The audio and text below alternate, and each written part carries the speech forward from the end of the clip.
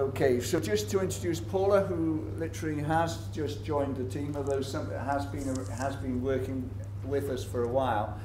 So Paula's a senior dietitian that's worked in both adult and paediatric services, has a particular interest in mitochondrial disease, but also has a particular interest in sports nutrition as well. So hopefully she's going to give us very helpful advice. Thank you so much. It's so lovely to see you again, and just such a privilege to be here. Many of you I already know, but for those of you that don't, I'm Paula Hynd. I work as a dietitian, as Doug said. I've been a dietitian for about 23 years in lots of different areas, but I'm particularly interested in mitochondrial disease because in fact, I've written this talk from your perspective, not my perspective, because I realise what a massive impact nutrition has on your day-to-day living because of the levels of fatigue.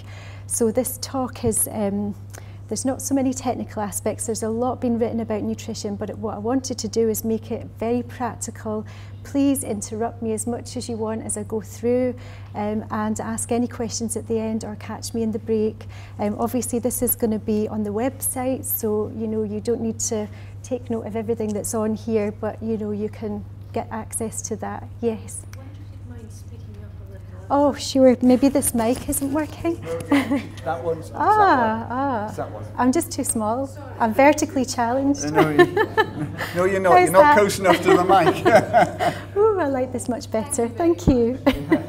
Okay, so this talk is about a subject that most of you will probably already know about. If you haven't come across intestinal dysmotility, it is, by another word, constipation, but not in the sense of constipation that other people would have, not many bowel motions over the day, that kind of thing. No, this is quite severe constipation, and the symptoms are very unpleasant.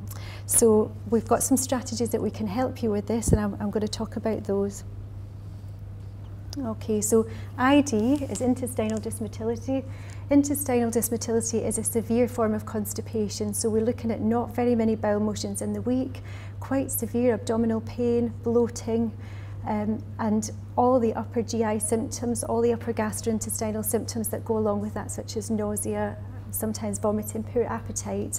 So some of you may have these symptoms already, might have seen me for this, but please, if you don't have these symptoms at the moment, if you might be likely to develop these symptoms or know someone who will, it's worth listening in and gathering that information for a time when it might be needed. So basically, sorry, I'll just go through the basics of why it happens. So the muscles of the intestine don't propel the contents through. So you would normally expect some contractility, so there's contraction down through the gut propelling all the contents through, but basically this doesn't happen. So we have contents sitting in the gut for a very long time, and that's what causes all of the symptoms. So we found that there is a really high incidence of intestinal dysmotility in MELAS, but we also know that it's very apparent in other types of mitochondrial disease, so it's not just MELAS, it is other forms. The incidence has been reported in about up to 70% of patients. However, our questionnaire found about 50 to 60% of patients have these symptoms. So it's quite a lot of people who have this. So these are the symptoms I've just described, so it's pain and bloating, difficulty with passing bowel motions. Bowel motions can be quite hard, quite solid, a lack of appetite and food intake. So over the week it might be just be 1 or 2 bowel motions over the entire week. So we're not just talking about daily motions being poor, it's weekly. So those are some of the symptoms. And when this gets really severe, there's sometimes no bowel motions at all, and that's when we have to stop diet. So we would maybe be looking at some nutrition into the veins and things like this if it gets really bad. So we just keep away from the intestine completely. So it can progress to that, and that's something that we have some management guidance for. So the first thing is actually acknowledgement. It's acknowledgement that there is a problem with this, because people don't necessarily like to talk about bowels, and that's not just people who've got constipation, that's everyone. So often as it becomes more of a problem, the difficulty is telling someone about it. because it can be quite embarrassing. Some people don't want to talk about that, so it's acknowledgement. It's actually telling someone, okay, I've got a problem with this, before it gets worse. So tell the GP. As Dr. Schaefer said, Catherine is excellent in managing the symptoms of really severe constipation, because there are some very specific things that we do, and we have a pathway for this. So it's important that we follow that pathway and get a management plan in place as soon as possible. So as early as possible, the key thing is to tell people. Okay, and then we actually have some guidance that's been developed within the team that will help you, your GP, any relatives and carers that are helping you with these symptoms, other dietitians, other healthcare professionals, staff in other hospitals. So those guidance, I believe, are available on the website, but if not, they are going to be up on the website, and that is to help people realise this is not just simple constipation. This is, these symptoms are severe and affect your activities of daily living, so we need to know how to manage them. Okay, so the main management is laxatives, and I know a lot of people find Movicol really difficult to take. Again, there are other laxatives out there, but where, such as a GP might start something like Fibogel, or say, oh, just have a high fibre diet, those things are not going to work for that type of constipation. So it's Movicol, and in fact not low dose Movicol, high dose Movicol in most cases, because if you can imagine, the contractility is not there, so things are not moving through. We basically need to get something to actually push the contents through, and that's why we need the really high dose laxatives. Okay. The other thing is diet and hydration. Water or any sort of liquids are very, very important. If you're losing weight, then maybe perhaps not water, something with more calories in. But the diet is very important. I'm going to come on and talk about that a bit later. And then maximising time on feet. So the more we're moving around, that's getting the gastric contents moving as well. So that's very important. Okay, so diet, I've just grouped this into things that are most important. So first of all, fibre. As I said, a GP who maybe comes across you and doesn't know much about mitochondrial disease will say, oh, you've got constipation, we put you on a high fibre diet. No, it makes it much worse. In fact, it does the opposite of what you would think. So fibre, when the bowel motions are not moving, you basically get fibre swelling up, gathering water, which then causes more pain and more bloating and worsening of the symptoms. So we actually suggest low fibre, the reason being that helps things to just move through without swelling up and causing pain. So it's a low fibre diet, it's modified fat. As you know, fat takes a really long time to be digested in the intestine, so if we can spread the fats throughout the day and change the types of fat, that can also make a difference on the emptying of the intestine. And then fluids just help to move everything through nicely, so adequate fluids. And then again, the maximising time on feet is just about, helping with contractility of the intestine, also helping to move the contents through. So what does the low fibre diet look like? So yeah, high fibre first. Let's say this is what you might be told to eat more of, and it will make you worse. So whole grain cereals, so that's things like the high fibre cereals like bran flakes and such, like Weetabix. And if you put Weetabix into a bowl and you add milk to it, it absorbs a massive amount of fluid, and that's what happens in the intestine, which is why you get the bloating. Then things like wholemeal pasta, so again it's the same sort of problem. Not that people would generally have the wholemeal pasta, but it's just so that you know if it's in addition, you had some symptoms, it was probably that. Then brown rice. All the things that we're told are very good for us, but when we've got these symptoms present, they make you worse. So fruits, vegetables, anything with skin, seeds and pips. So that's the skin on the outside of fruit and vegetables, and the pips in tomatoes and things like this. Also dried fruit and the seeded bread and rolls, so any sort of seeds and nuts and things take a lot of workload in the bowel, and that's going to make the pain worse.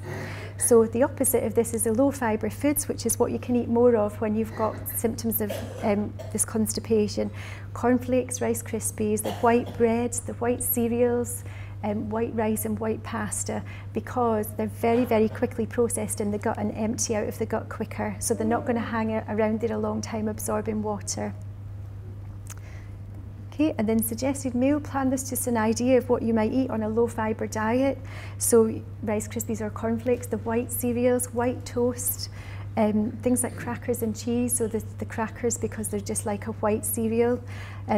Then lunch, like root vegetable soups. So the root vegetables are absolutely fine. Potatoes without the skin, parsnips, squash, sweet potato without the skin. So you could make a soup with that or roast those and have some chicken in there for the protein, and then sort of like a white roll. And then in the afternoon, a white scone with butter, no fruit in it. Evening meal, meat, potatoes, things you would generally have as a dinner. It's just the type of vegetables that you would have to watch out for. So mainly going for the root vegetables and not the sort of green vegetables or things with skins on. Things like rice pudding are really useful sources of protein and energy. And then bedtime, again, there's similar types of cereal and white toast. So there's still a lot that can be eaten on this diet, but we're just taking the fibre out. So, and then looking at fats, generally we would tend to say, you know, just not really particularly pay any attention to your fat, but what I've found is people are coming back to me and saying, actually, when I have fat, I really have some discomfort. So originally the diets were just low fibre, lots of water, maximise your time on your feet. Now we're starting to get people saying, actually, when I'm having butter and cheese and pastry and things like this, symptoms are worse. So some of the oils, and I'm not suggesting you go out and buy these or, oh, you have to have these, but if you are having symptoms with some of those fats, then there are some fats you can buy that might not give you such bad symptoms. So coconut oil is what we call a medium chain triglyceride. So it's shorter chains of fatty acids instead of butter, which is longer chains of fatty acids. So it's more easily broken down by the gut, and that means it's digested like a carbohydrate. So coconut oil it doesn't really taste of much, and it can be used for frying, it can be used in smoothies. I'm not a rep for coconut oil, so just in case you're wondering, sound like I'm going off on a tangent about it, but it doesn't taste of much, and it's very, very healthy. So coconut oil is something that you can use, you know, in place of those other fats that you might have used before. And then olive oil, which if you've heard of the Mediterranean diet, is a really, really healthy oil that you can use if you're wanting to gain weight. You can fry vegetables in this before making a soup. You can drizzle it over salads. It's good for calories as well. So if you're not going to be having salad on a low fibre diet, but you can drizzle it over sort of root vegetables if you're roasting them, that kind of thing. Also avocados, which are a fantastic source of good fats. Some of the smooth nut butters, not using a lot of them because they might make the symptoms worse, but small amounts. And the nut oils, also a really good source of fats. And then obviously your fish, so things like mackerel and salmon. The key thing really is to spread the fats throughout the day, and traditionally our diet might be quite low in fat on the morning, so that's like your cereal and toast, doesn't have a lot of fat unless you put tons of butter on. Lunch, unless again there's a lot of butter and cheese and things, might not have so much fat. It's the evening meal. So our traditional diet tends to be heavy on the fat on the dinner, on the evening meal. So what I would be suggesting is to spread the fats more throughout the day. So have some with breakfast, some with lunch, some with dinner, less with dinner, and some sort of before bed. So it's just spreading them out. And again, if anyone wants to speak to me about how we do that, I can certainly help to get you a plan on how to incorporate that. And then when the symptoms get pretty bad, where it's very hard to sort of chew and swallow and get that food down because the bloating's really awful, it's a really good thing to be able to know what to do with blenderized diet. So this is where you get the food constituents and you add extra gravy or cream, butter, any sort of fats into there, and blend the food up. So you would be using a liquidizer and blend it, and it does mean that it empties out of the stomach quicker. So there's less chewing, which means your energy is saved. It empties out of the stomach quicker, and I think for a lot of people it's just the fact that they don't have the appetite. So it can be useful where you just you can almost eat blended diet with a spoon. It doesn't sound very pleasant, but there are lots of ways around it. You can separate the food so you've got different colours on the plate. So you would puree up the carrots and maybe with some olive oil or some butter, or you could roast them and then puree them up, and then your other root vegetables on a different sort of you know, a side of that. So it's like you've got different colours on the plate. If you blend them all together, you get grey, which isn't very pretty. But you can do them separately and get the nice colours. It still looks like a dinner. So there are ways of blending the diet. Also, if the symptoms are such that you then can't sort of have potatoes and meat and things blended up, then it would be liquid diet. We would be using supplement drinks then. So go ahead. Oh, I've got away from the mic, haven't I? I've gradually drifted back. I do apologise. So when things are really awful, we might then put in a feeding tube. So what the good thing is if you can communicate with us that actually, yes, started on this low fibre diet, I'm now only eating half of what I should be eating, so now you need some supplement drinks, or we need to start adapting that so that you still get the calories. Again, if you're on blended diet and only having half of that, then start to let us know we need to change things and add extra supplements or calories in. And if you're really not managing the food at all, or you're vomiting it, then let us know we might need to use some tube feeding, even for a short or a longer time. So there's lots of options there. Okay. There's some blended ideas. I want to just go past this because you're going to have time to read that. Hopefully, if you get the information off the website, there's lots of ideas there what you can do. So you can make up soups and add in cream, skimmed milk powder. If you're not using those type of fats or don't get on with them, you can use olive oil, you can use coconut oil. You can actually put in fish and do like a sort of fish soup as well, if people really enjoy that and they like seafood and fish. Then there's sort of the stewed beef that you can do as a meal, a composite meal, adding in skimmed milk powder, which is pure protein. Again, putting some cream and some other fats into that. So basically everything that you do have, you fortify, because if you've got a plate of stew and suddenly you're now blending that, you dilute it out, you dilute the nutrition, because it is a lot when you blend it out. You're not going to eat all of that in liquid form. You're probably going to eat half of that portion because it's such a lot of liquid. So what we do is we start to blend it and then start adding things to fortify it. But you can come for advice on that if you feel you're not managing food in the solid form, and I can advise. Okay, so that's just some of the ideas of blended. A liquid diet is much like soups and smoothies and supplement drinks. So we don't have many people who are actually on this at the moment, but mainly because it's very difficult to stick to. There's not enough calories in it. Nobody really likes to just have liquids on their own. So the chances are you're not going to be on this for very long. If you're only managing liquid diet, you're probably going to need a feeding line. So those they've got a peg feeding tube into the tummy or a nasal feeding tube into the nose. We use that as a supplement to this liquidized diet. Yes, I know I'm going to have to stop. So I just quickly want to say about probiotics. Please have a look at this on the website if you're going to have a look. Where you've got stagnation in the intestine and the contents aren't moving through, we can get bacterial overgrowth. Bacterial overgrowth, you'll know if you have it because there are a lot of sounds going on in the intestine, grumbling and things like that. The bacteria produce gas, so there's a lot of wind and bloating, burping and things like this. It's really not pleasant. We give antibiotics for it, but generally once people get bacterial overgrowth, they're going to need repeated antibiotics because it does come back. So what I suggest is looking for a good probiotic supplement. And if you catch me on the researcher tables, I've actually got some probiotics there that you can have a look to see what those are, because they can limit the amount of times that you might need antibiotics, support the gut while it's going through these unpleasant symptoms, and generally probiotics are good for your health overall. So it's not just the gut that they treat, it's your general health overall. Probiotics need a food, so they need a dinner, and it's called prebiotics, and I can give you lots of examples of the prebiotics that feed those probiotics that will help to support them, because probiotics are good bacteria, so we want to fend off the bad bacteria that cause the overgrowth, and that's why we use them. Okay, so in summary, just if you do have intestinal dysmotility symptoms, please go and tell someone about it. Don't keep it to yourself. If you're on laxatives, keep taking them.